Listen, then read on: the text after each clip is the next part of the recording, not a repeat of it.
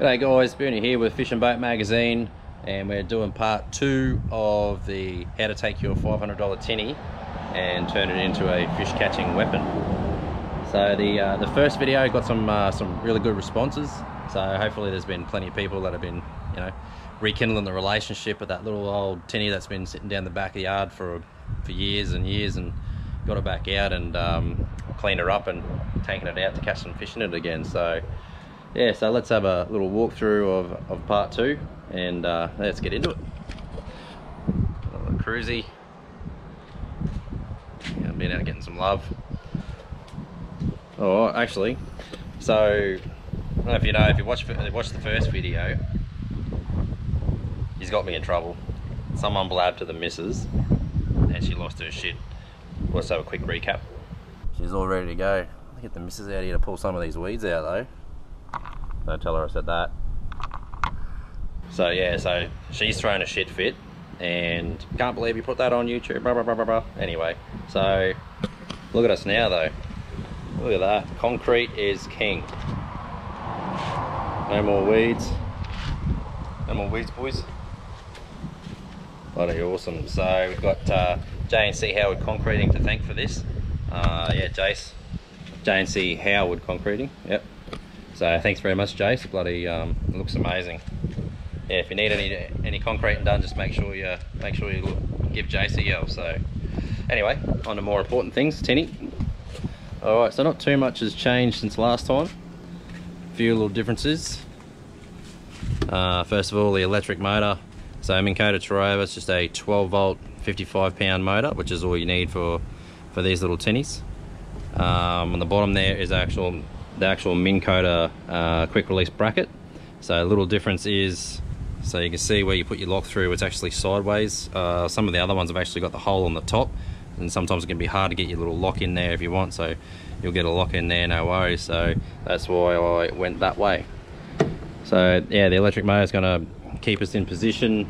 Once we find those fish, keep us in position, we can move around, sort of a little bit of stealth mode, all that sort of thing, and they are definitely well worth the money. Alright, next thing we can talk about here is we got battery boxes just to make it look a little bit neater.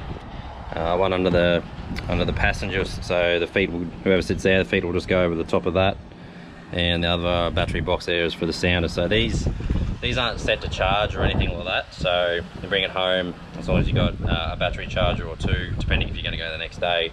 So just pull up, put the battery charger on there, make sure they're fully charged for the next trip. So up the front, we're still, yeah, the anchors and stuff are there, so we need to build ourselves like a little false floor in here. It'll stop that bit of gear and stuff rubbing on the hull as well, and plus it'll make it look a little bit neater too. So that's still on the to-do list. So bucket seats, one for the passenger, one for the driver. Nice and comfy, and when you're out fishing, you need to be comfortable. So yeah, we ripped the old seats out, put a couple of new bucket seats in, and used them already. Brilliant. So all right, let's keep going. The 1940s Tahatsu still going well. A couple of pulls and she's a ripper. So yeah, the transducer has been put on the back.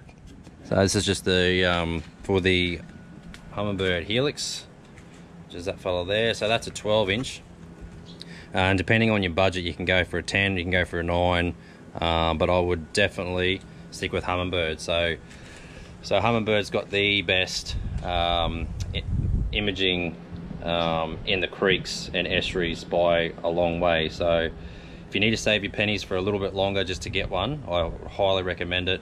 And back in the day, when I very first got my Humminbird, especially with the mega imaging in the Gen 2, Gen 3, Gen 4s in the Helixes, my results and fishing started to greatly increase as well. So yeah, no bullshit.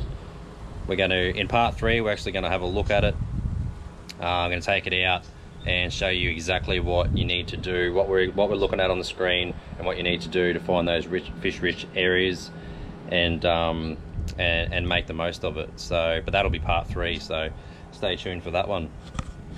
So yeah, awesome. And yeah, so this is basically just going back to back to basics, you know, going back to the old school days.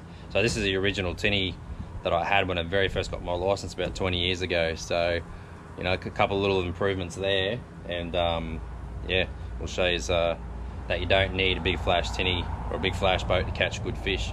So we're going to have a look at a few little results now, and yeah, stay tuned for number 3 when we get down and dirty with some settings and some techniques.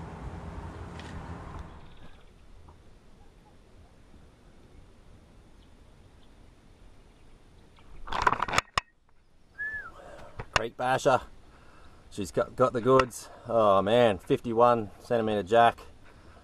Oh, awesome. Going in another one.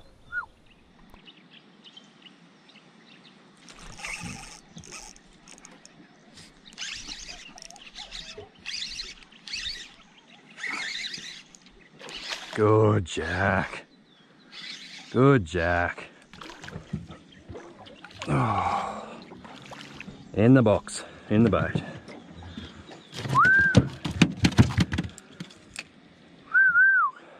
Oh.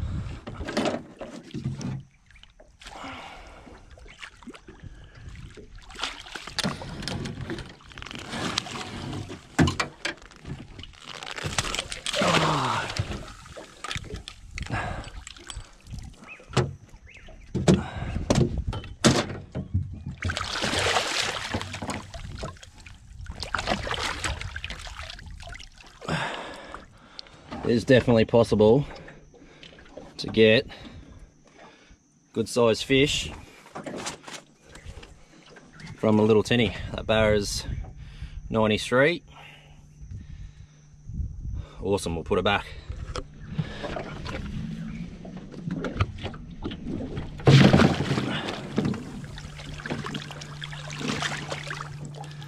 Tag in, ready for release. There goes a little mullet.